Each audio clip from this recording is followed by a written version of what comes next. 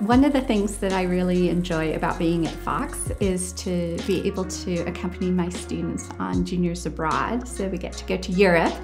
And I think it's the most amazing thing when for the first time you get to visit a castle or a Roman site or something like that and realize that it's real. It's not some kind of a reproduction or thing the way it would be in the United States.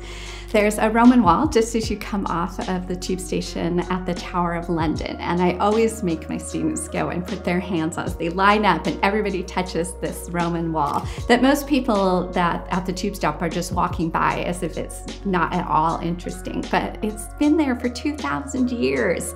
So I just love to be able to have that be one of the first things we do is to all touch a wall that's from Roman times. My name is Caitlin Cording. I'm a professor of history. I chair the Department of History and Politics, and I oversee the university's museum. I love history because it is fascinating.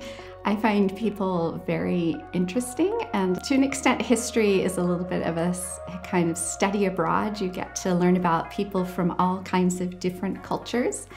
It's also, I think, fascinating to be able to piece together the events and things in the past that help to tell a story. So the past is kind of anything that's ever happened, but history is the piecing together of clues and connections and cause and effect to be able to explain what happened and why. And I find that a very fascinating process. As an undergraduate, I went to Seattle Pacific University, and I found that a very transformative and amazing experience. So I wanted to be able to teach at a Christian university as well.